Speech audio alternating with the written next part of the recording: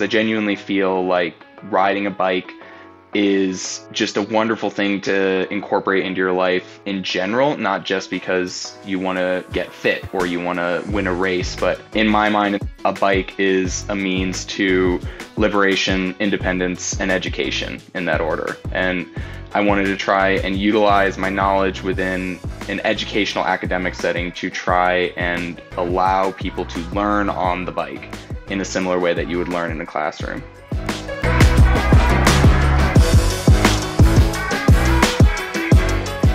Joining us in the studio today is an American cyclist who currently rides for the UCI Continental Team Legion of Los Angeles. He competed as a runner until college when he became a cyclist. He turned pro in 2019 and has competed in the Tour of Utah and the Tour of California. He's currently training to be a certified elementary school teacher. Please welcome Sam Boardman. Sam, welcome to the show. Thanks for having me, Dave. I really appreciate it. It's so good to meet you and finally get this podcast scheduled. Tell me, where are you in the world right now? I am currently in my home of residence in Whitefish, Montana, in the great snowy north of the country. We're about 60 miles south of the Canadian border right now. And out our bedroom window, or a little study window, I can see our local mountain and all the ski runs right now, which has got a lot of good snow coverage, but accordingly, it's also really cold out. So, oh yeah. Are you a big skier?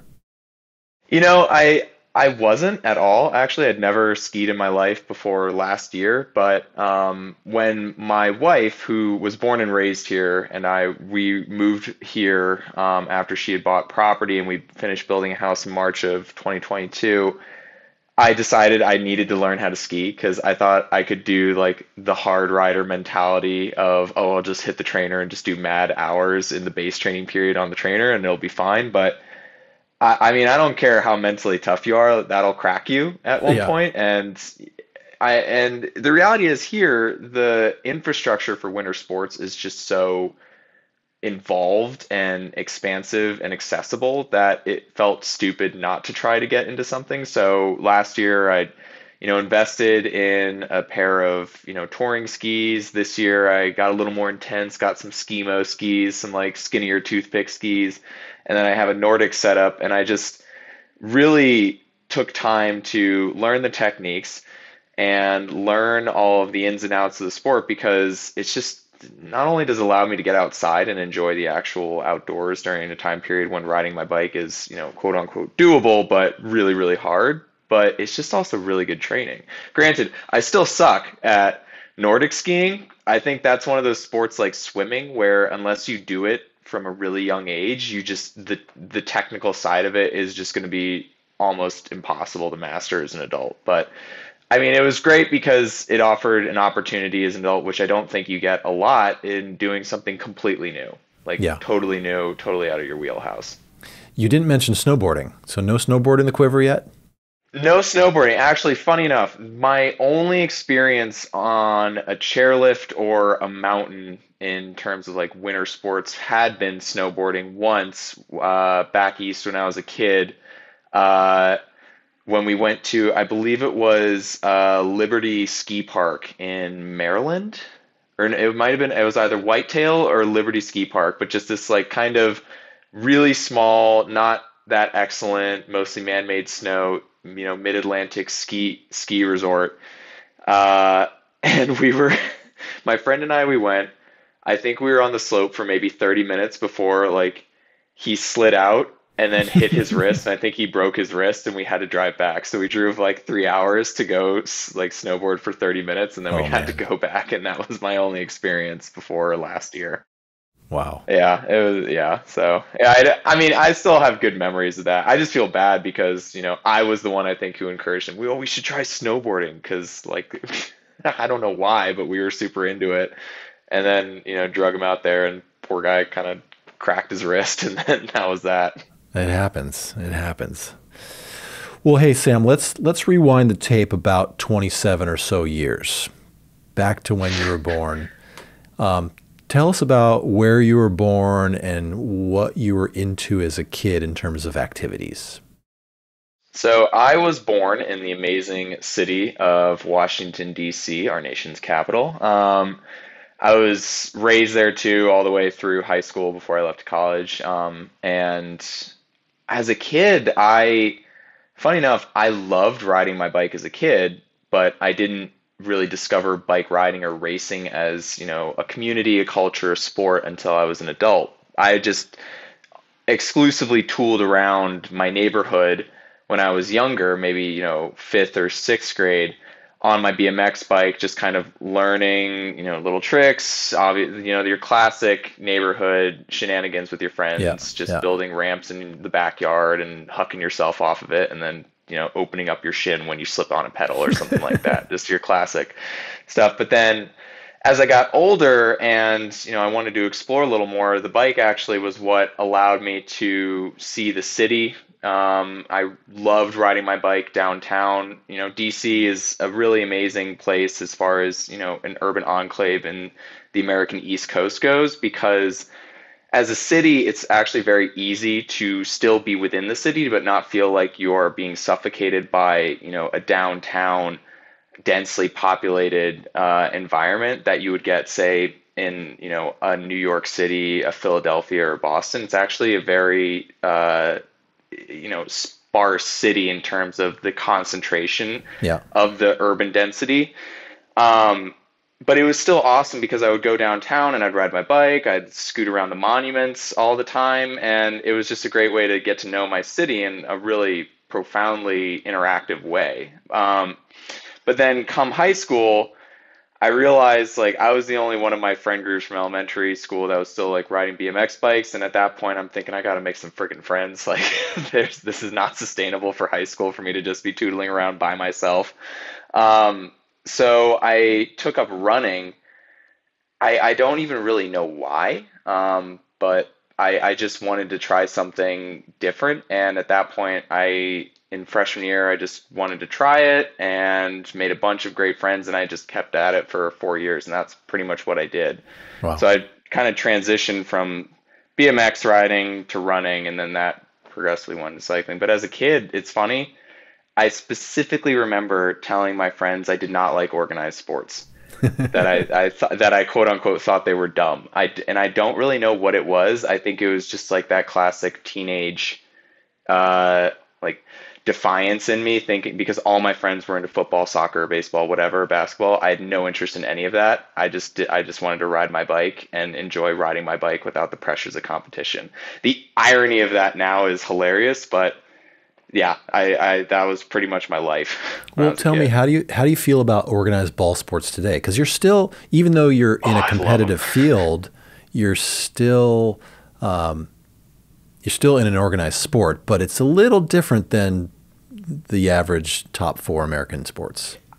I still think as part of an organized sport, as my job, I think has really allowed me to see sport in general as much more than just the game itself, but the nuances within the game, the politics within sports. I love If there could have been a degree or something in college of sports politics, I would have loved to study that, because, sports are politics in a lot of cases. Case in point, you saw the coverage come out of the World Cup this Yeah. past November and December, and I was consuming that voraciously. And I think being in a sport as part of my like job and career, if you can call it that at this point, has shown me how interesting sports can be in general. So it's funny, I've gotten more interested in ball sports or other sports, be it, basketball, baseball, football, the big three in America. And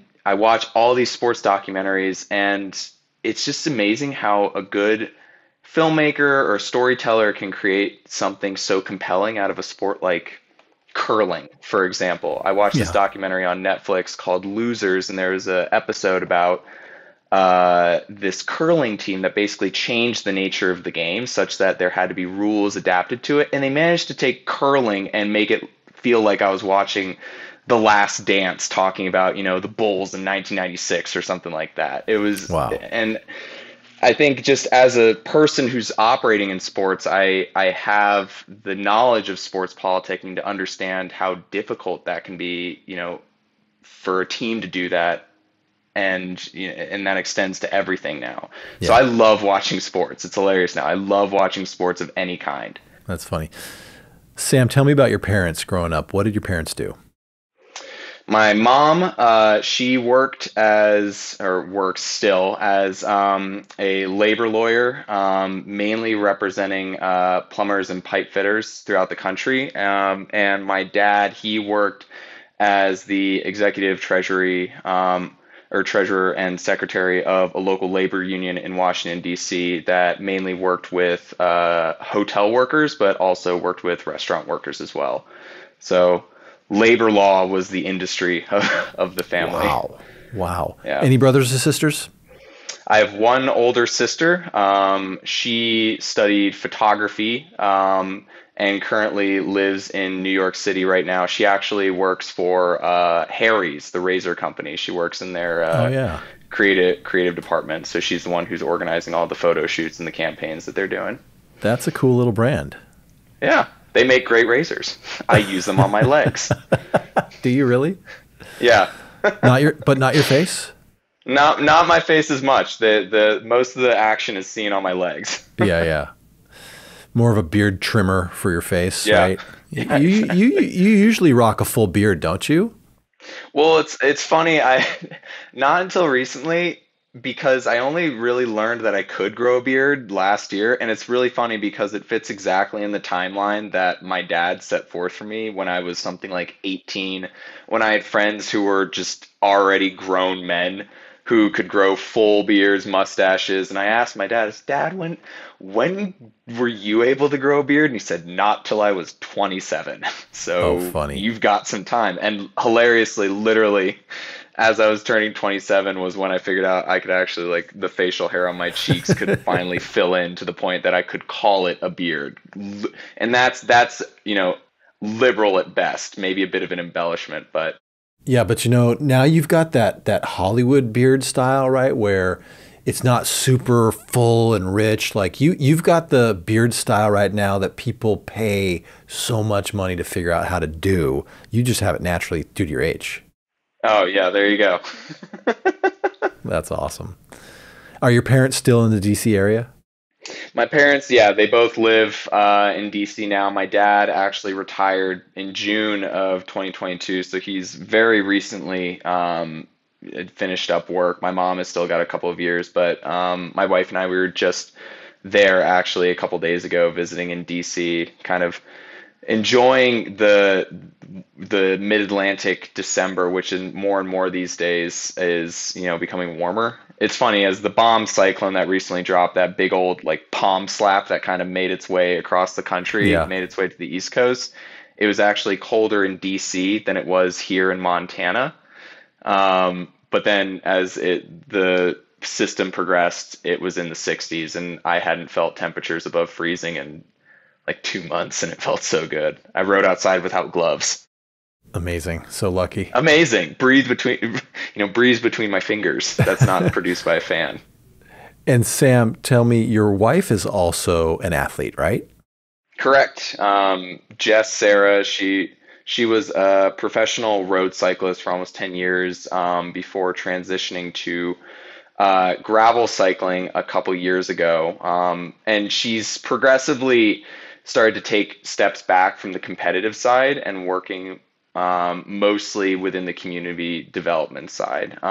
So she herself created an energy bar company called JoJ Bar, that was acquired by a holdings company within the last couple of years, and she now works for that holding company within the JoJ brand as, the community development liaison as well as a product developer. So she's the one who's at a lot of these events, boots on the ground, interacting with athletes and prospective, buyers, sellers, and she's the one who's basically trying to build the brand and the community relationship therein.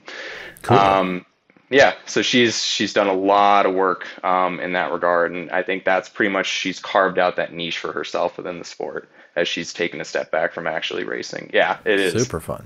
Well, let's switch to a sprint round where I throw a bunch of this or that's at you just to see sort of our Do it. SRAM style of psych profile. You ready? Yeah, let's do it. Okay. Pancakes or waffles?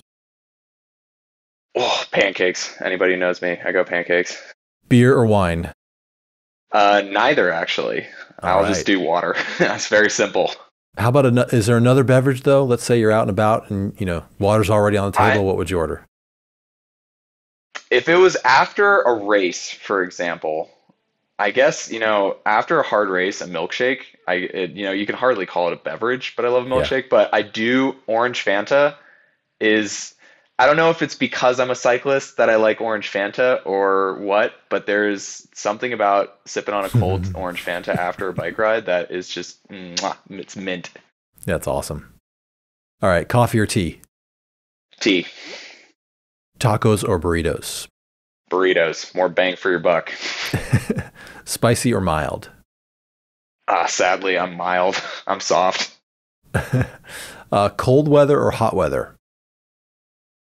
I think I think I'm going to go with hot weather. I think cold weather generally I prefer because you can do a little more to accommodate yourself, but I actually think I do better in the heat, funny enough. Growing up in Yeah. the mid-Atlantic, anybody who knows those East Coast summers, it's heat you can see when you walk out the Oh door. my. Oh my. I know what you're talking about in Yeah, Chicago. you know that humidity. Yeah. How about rain or snow? Snow, absolutely snow. The mountains or the beach? The mountains, Big cities or quiet suburbs? quiet suburbs, Cars or trucks? motorcycles. Nice. You know what? I need to make a note. I need to add that. Pavement or dirt? My heart still lies with pavement right now. Gloves or gloveless? No gloves, Clipped in or flat pedals? clipped in. Low pressure in your tires or high pressure in your tires? I am becoming more and more a low pressure evangelist. So I'm going to say low pressures. Isn't that great? Fix it yourself or take it to a mechanic? Fix it yourself. Largely because you probably broke it yourself. So I think you should be responsible Yeah, for if you crashed, you got to fix it. Yeah, exactly. Last one, dogs or cats? Dogs. All right, Sam. So you eventually go out west to California and you go to school and you're a runner, but you discover the bike. Tell us about the progression then from sort of collegiate cycling into what would have been like your first race opportunity. Mhm. Well, I mean, the collegiate scene, I think, was great because it offered a perfect introduction to someone who had no idea what racing bikes was about. Because it's very low key, but it can be as competitive as you want it to be. And as an individual, I realized how much I loved racing my bike, and I wanted it to be competitive, and I could make it competitive. But moreover, it just offered me an opportunity to make a lot of friends from a lot of different universities, pretty much up and down the coast of California. And it allowed me to travel, see different places, which at its core, I think that is what cycling is about, is if anything, it's the most educational sport in the world, I would argue. And I think a lot of people argue because your venue is the world. It sounds like a, trite thing to say, but you compete on roads within certain regions, which offers you an opportunity to see a bunch of places. So that's what collegiate cycling offered me in a very, I think, microcosmic way, considering that we were really only competing, within California. But it allowed me to see that cycling could take me to all these different places. So come my sophomore year, I had been speaking with a friend of mine at UCLA, where I was going to school, who had gone to Belgium one summer. He had kind of organized his own solo trip to this place called the Farm. And I think if you're familiar with the workings of international all-comers cycling in Belgium, people are going to be familiar with this Farm.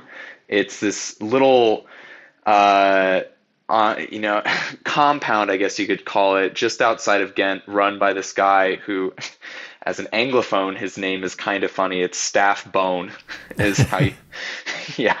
Um, he runs this club called Kings North International Wheelers, and my friend had gone there to race just the local kermesse scene within and around Ghent, Oudenaarde, that West Flanders region. And he had told me all these stories, and as I'm coming to understand cycling, I realized like, oh man, Belgium's Mecca. That's where you want to be.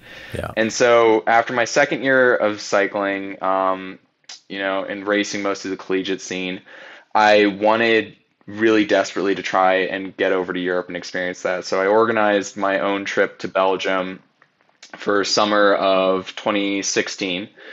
And I got a plane ticket, packed my bike, and kind of went blindly over there. And I arrived at this place called the Farm, and I knocked on the door, and a random woman opened the door, and she said, "Who are you?" And I said, "I'm one of the cyclists here." And she said, "Okay, let's see if we can find you a room." And she brought me into this house, which I only learned at the end of my tenure there was actually a renovated chicken coop, which explained why it was so disgusting. But over that couple of month period that I was living there, I mean, truly, it is one of the best periods of my life in the sport because it was nothing but education from, the cycling racing standpoint, a cultural standpoint, and, cultural exchange because I had roommates from Lithuania, the Ukraine, India, South Africa, Australia, England, who I was able to speak with and learn from during my time there. And it kind of solidified my goal that I wanted to try and do this professionally, just because I realized like this is just a really cool sport and it's, already bringing me to a bunch of really cool places. So I go from Belgium. I then spent a semester studying in Spain, and then I came back to the States and resumed study in the States in 2017. And at that point, I had joined an amateur team, which at that point was known as Herbalife 24 PB Nature's Bakery, but it's now known as the Filet Factory Racing Team, run by one Phil Mooney, who's a great guy, based out of San Rafael, California, and NorCal. And that was the team that gave me an introduction not only to the national, I guess what was then known as the Pro Road calendar in the US, but also offered me a couple opportunities at racing internationally. So that first year in 2017, I just went all in, wherever I could race, whenever I could race, I was doing it. And I was cutting my teeth in the local scene, mostly in NorCal, doing a lot of those local races up there because, pre-COVID, the local racing scene there it was excellent. I mean, the road races there, they're hard, they're dynamic. The scene was pretty good. And it was an amazing way, once again, to learn about, how to race, what to do to race, but also see a lot of California. And then I transitioned to doing races like Redlands. And then that summer in 2017, my coach and I decided it would be an experimental summer of trying to bite off as much as I can chew. So I spent 6 weeks on the road. And in that 6 weeks, I did North Star Grand Prix. May it rest in peace. That race was amazing.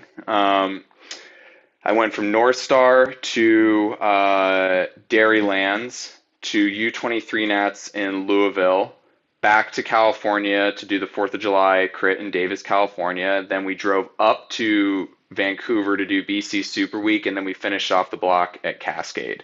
So in that 6 week period, I think I didn't race a collective, I think like 11 days or something like that, but then literally every other day I was racing. And I exited that period a shell of a human, but I got to experience so much. And then at the end of that summer was my first international trip where we raced in China. And again, it was just incredible because I got to see that. Fast forward to 2018, similar schedule of just trying to race as much locally, a couple international events, including the Tour de Rwanda in July, which was the big peak race for us, which was once again incredible. And then at the end of 2018, after I'd graduated from school, I knew I wanted to continue the sport professionally. I just didn't really know where to go from there. And so I just started doing the thing where you pitch resumes left and right, trying to figure out if there are opportunities. And finally, I was contacted by Danny Van Hout of Wildlife Generation, with whom I signed my first pro contract, and that's where that kind of launched the trajectory into the professional ranks. Sam, what did you study at UCLA? I studied reading. I was an English and Spanish major. Rather, the joke I always say is I majored in cycling and minored in school. Yeah, you pretty much rode all throughout school, right? Yeah, I mean, come after that summer in Belgium, I had decided basically I was going to try and make a living in the sport, and I didn't really know what that meant at the time, but what it meant relative to school was I was basically building a schedule around my training, and luckily working in the humanities, it was actually fairly easy to try and, mold my schedule into something that would accommodate, pretty bulky training hours, because that's Yeah. how I like to train. And I knew my time in Los Angeles was limited, and we have access to the Santa Monica Mountains, and I wanted to take as much advantage of that as possible during the 4 years that I was at school. So that's what I was doing. It's a cool place. Had you not gotten so into cycling, what would you have done, or what could you have done with your degree?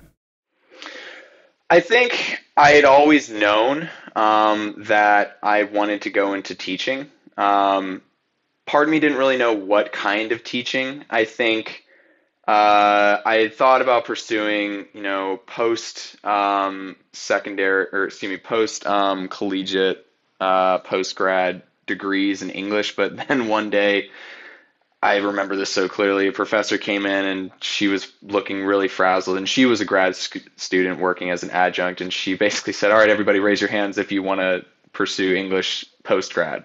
A couple people raised their hands in the class. She said, "Okay, don't do that. Like, I'm here to tell you, do not do it. It will ruin your life." And so I said, "Okay, well, I'm going to scrap that plan."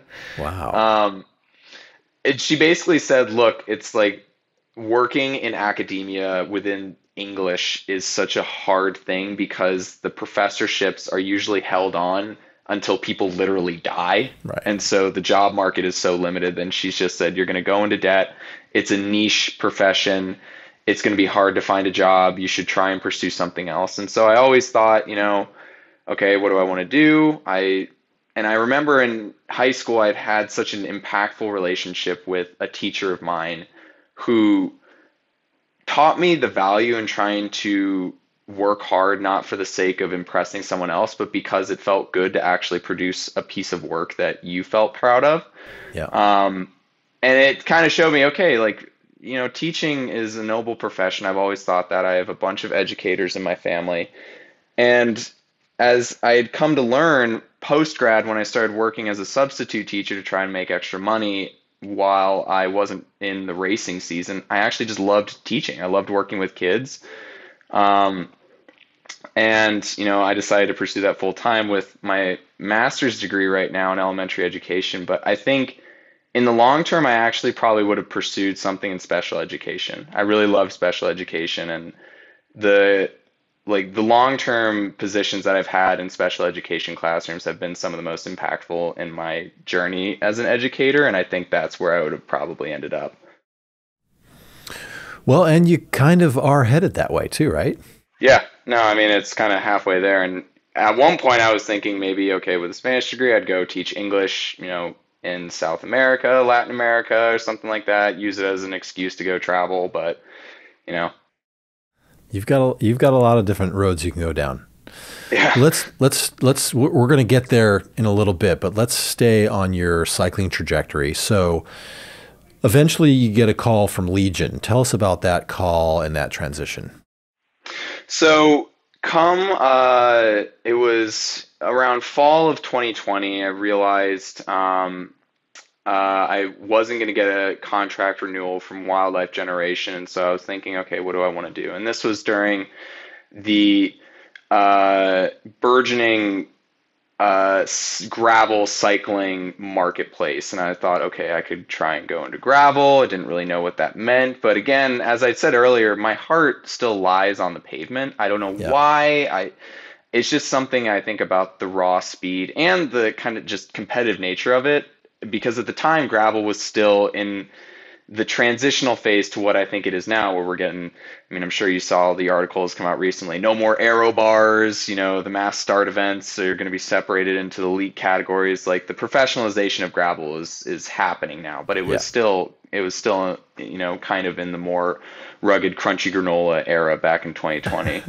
But and I wanted to try and pursue road cycling as much as I could, and I had met Justin and Corey back in 2014 when I'd first moved to LA, and I was doing some of the local group rides like the Pier Ride or the Now Ride, which anyone who is familiar with the local cycling scene within, Santa Monica or South Bay area, I mean, those are like big rides that everyone loves doing. Legendary. Yeah. Yeah, legendary rides. Um, I bumped into them, made some small chat, became friendly with them as the years went on. And, it's that classic cycling relationship where you become friends with somebody purely by virtue of the fact that you just end up seeing them every weekend because you're all at the same races. So you have these passing relationships with them. And eventually I reached out to Justin and Corey in 2020 and I asked, hey, I believe in the mission of the team. I believe that what you are doing is worthwhile, and I would love to contribute to the program if you think that there is a space for me there. And it was kind of a period of waiting, seeing if there would be an opportunity. And then October of 2020, they called me and said, hey, spots open up on the team. Do you want to still join us? And I said, yeah. And that was pretty much what, catapulted me into the program. And here we are. We're still here. That is super, super awesome. What a fun trajectory Legion itself has had, expanding from, one team to now, multiple teams, the crit event in Sacramento, the Lion's Den, and, ultimately, the future of what could become, American crit racing, right? Hmm. We certainly hope so. Will you still mix gravel and road together, or? I think part of me wants to do that. I think the reality of racing in America is just the road racing, long form road racing is just, it doesn't exist like it used to. Like I was saying, you had races like Cascade and North Star, which offered a large chunk of the American stage racing scene pretty good opportunities to race those kinds of races, but they just don't exist anymore. And so I've done a couple gravel races now, not a lot, but a couple, and I've enjoyed every one that I've done. Um, do I wish they were just a little bit shorter? Do I want to be racing like more than 150 miles? Generally, no, but it's still Yeah. like it's still a really good challenge, and I think that's at the end of the day, that's what's really fun about riding a bike is there is that inherent challenge about simply like finishing the event Yeah. to some degree. So I think I would like to try and intermix gravel and road cycling in whatever way I can, if the schedule allows it. But at the end of the day, I still just I like racing on the road, and I like not having to clean my bike after every single ride. Yeah. Uh, Sam, to date, what's been your biggest highlight or accomplishment that you're most proud of on the bike? On the bike, I think it was my win in the Joe Martin TT last year in Devil's Den. It was just a very special moment, not least of which the fact that I had one, which is just a really rare occurrence for me. It doesn't happen all that much, but kind of the circumstances in which it happened, there's a video of it, of me like finding out because unlike a road race or a traditional race where it's just whoever crosses the line first wins and you kind of know if you've won, you finish a time trial and unless someone tells you like right there and then you've won, you don't really know. And so Yeah. I crossed the line at the top of the climb, and it's a hill climb basically. It's a hill climb time trial. It's kind of a stair steppy hill climb in this little state park in Arkansas.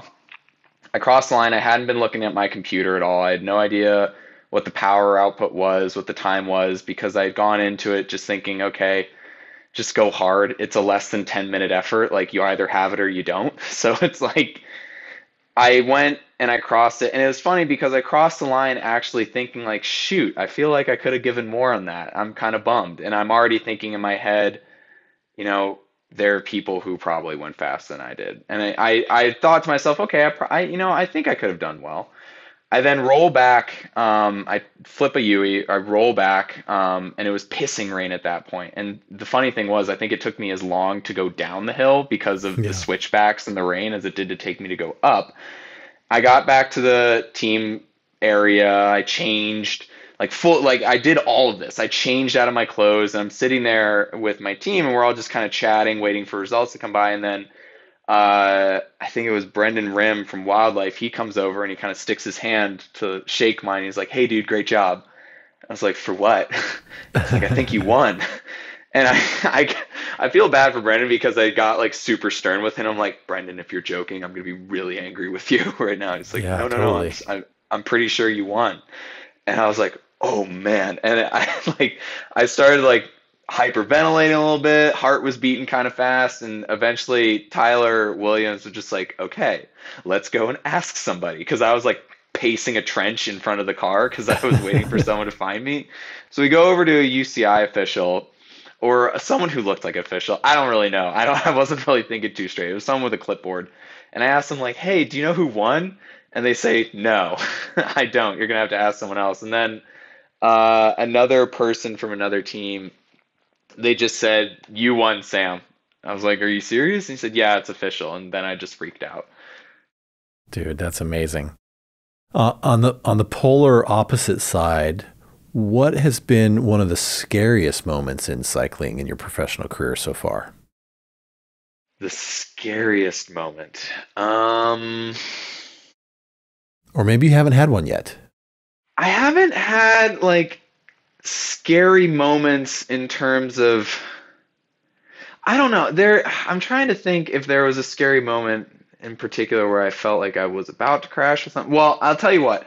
Tour California, this was again pre-pandemic before this whole transition to this massively aggressive race style that we're seeing today in the World Tour happened.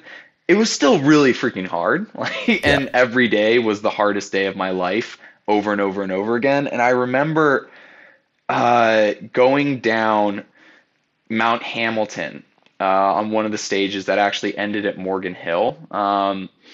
And I was already properly dropped at this point, but everyone is still racing, full gas, trying to just make sure they make time cut. And I'm going down a descent, and this is when there was still kind of mixed braking systems within the peloton. So I was on rim brakes, and the gruppetto I was in, most everybody was on disc brakes. So they had kind of better disc brakes than I did, and they had just repaved the surface of Mount Hamilton, and which meant that it was almost worse because the old pavement, which was super bombed out and crappy, actually forced you to go slower Yep. more. But now the new road was essentially like racing on a racetrack. Like the tarmac was so grippy, so everyone had all this false confidence going through these turns. And Hamilton has a bunch of decreasing radius turns that if you don't know they're coming, which I didn't, you're just sending yourself over the edge into the shadow realm because you're not able to scrub speed fast enough. So I do remember that being like a pretty astonishingly puckering moment, for lack of a better term. Going down that, knowing, okay, I'm trying to make time cut because I want to finish this race. I also don't want to die, so let's try and find a balance here. Yeah. I remember that very specifically, actually. That was really terrifying. Yeah. Those moments can be. That's gnarly. Yeah. Um, Changing gears a little bit to fitness and nutrition and routine. Tell us about like just your normal fitness nutrition routine. What do you do on the daily to maintain your base? And are there any nutrition things that you've got to do? I mean, not really. I would actually say I don't follow any kind of strict diet. I mean, oftentimes I'm eating like chicken nuggets, like the store-bought chicken nuggets that you get at Costco for dinner Yeah. combined with a Yeah. salad or something, just for sake of convenience. Other than that, I'm not following any kind of strict nutrition regimen. The only thing that I would say that I have been trying to be a lot better about this year and during this off season is trying to cultivate better recovery habits.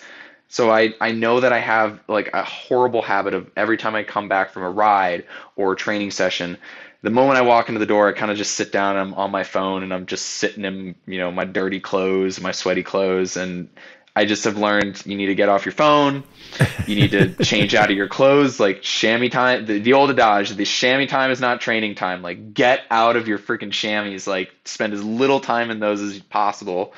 And then make sure you eat something immediately after the training. Don't squander the recovery window. Right. And then the main things have been just like foam rolling and using recovery tools like massage guns. I have to say, like a massage gun is one of the best things that I've ever been able to have access to because I genuinely feel like it just makes me better. And so, literally trying to do that every single day helps with the recovery and just makes my legs feel like they're just not completely torched every single session. And that's it. I don't really subscribe to like zeroing in on a diet because I've had like issues with eating in the past and I don't like trying to monitor my diet other than just if I'm hungry I eat, and that's the extent of it. How about any gym fitness? Do you do anything other than ride your bike? Okay, I used to be horrible about that. I used to only ever ride my bike and I hated going to the gym, but this season specifically I actually have gotten way better about doing concerted gym work.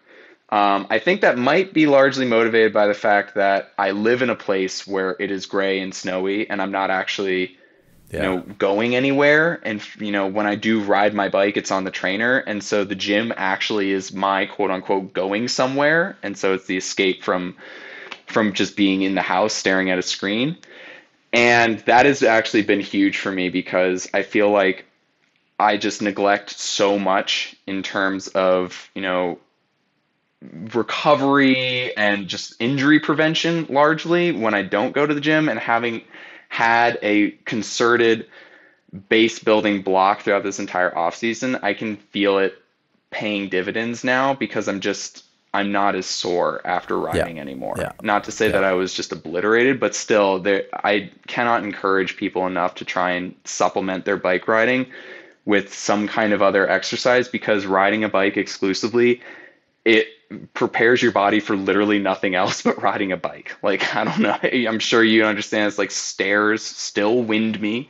I don't like lifting things, you know.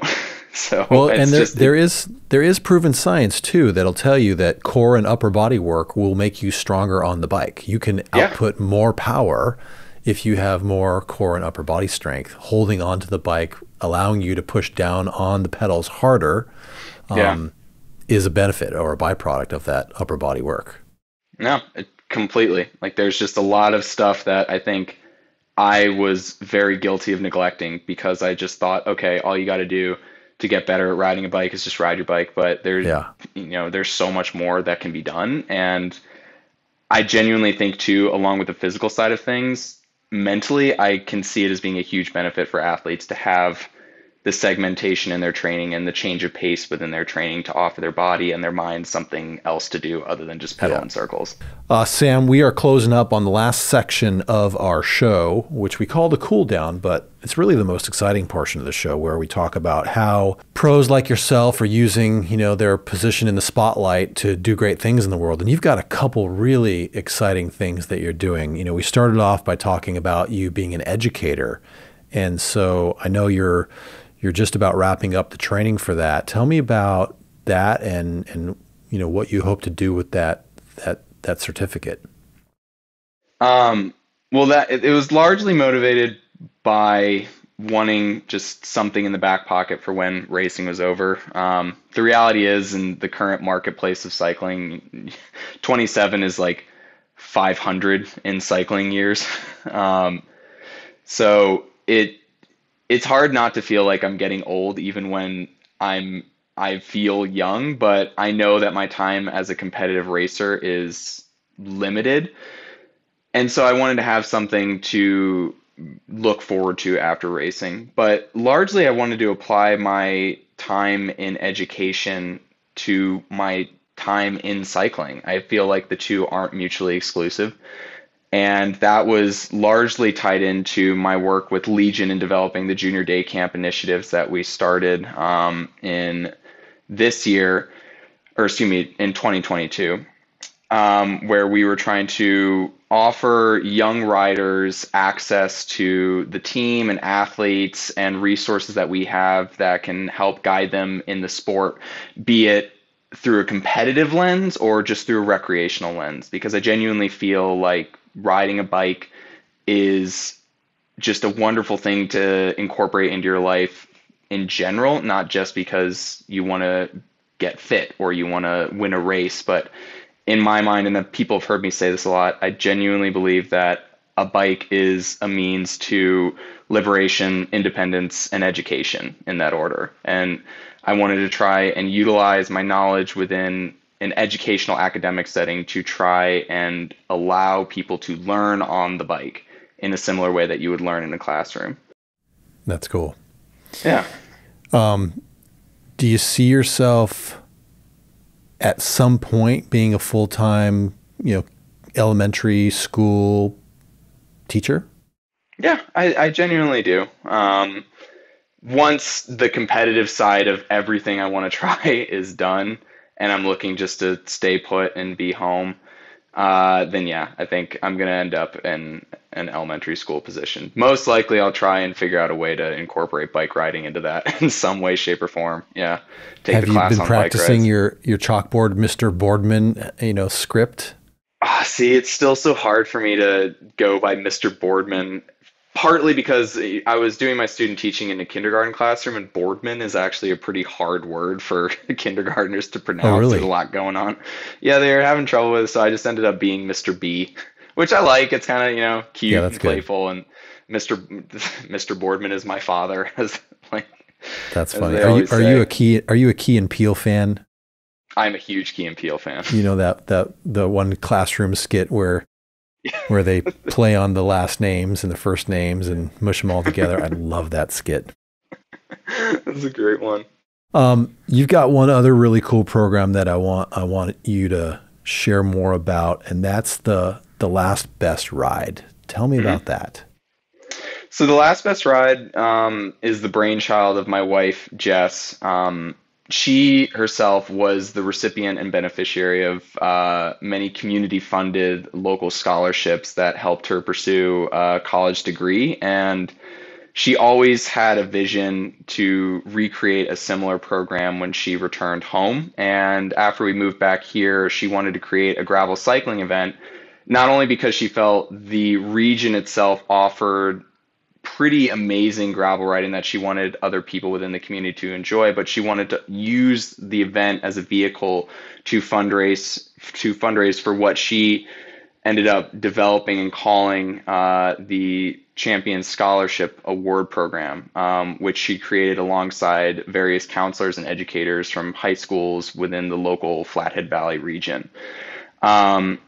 So the whole purpose of the program is to utilize proceeds from the race as well as supplementary donations to give financial aid to financially qualified young women in the Valley who are pursuing post-secondary education.